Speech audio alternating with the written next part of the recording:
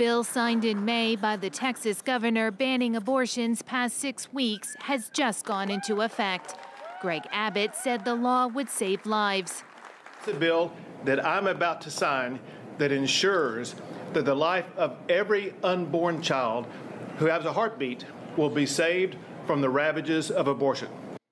Texas's so-called heartbeat bill is one of the country's most restrictive, making no exceptions for cases of rape or incest, only for a medical emergency.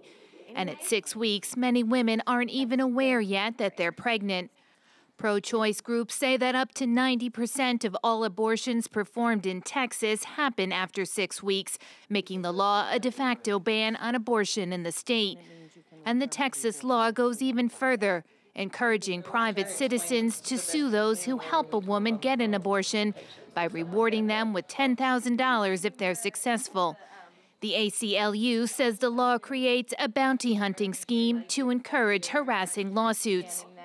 Private individuals, including anti-abortion activists with no connection to patients, can now sue anyone who they believe is providing abortion or assisting someone in accessing abortion after 6 weeks.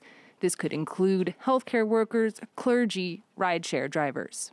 Planned Parenthood, the ACLU, and other rights groups launched an emergency appeal with the Supreme Court to stop the law, but the court did not respond. Before now, no other 6-week ban has ever been allowed to go into effect, even briefly. Legal scholars say the law is unconstitutional. Similar bans have been overturned by courts as a violation of Roe v. Wade, the landmark ruling that legalized abortion. But with a new conservative makeup on the Supreme Court, abortion rights are increasingly under pressure.